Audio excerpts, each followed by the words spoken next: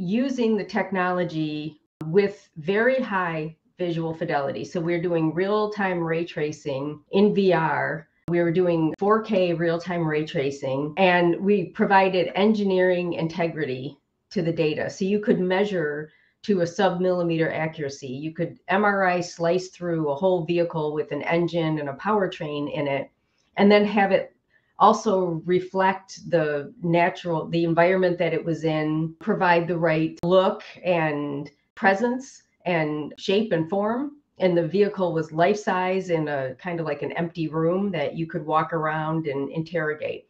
So now engineering, design, and manufacturing could all come together. And then they could actually look at the vehicle tolerances as manufactured, not as built. So you could say, this is what the company, like the assembly process, is capable of manufacturing.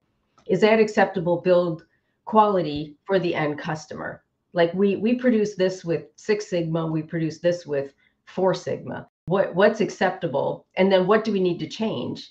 And so those discussions happened a lot earlier than in the past, when the line was tooled and then you would build a prototype and then go with a marker and look at the areas that were really bad for the first few runs of the vehicle.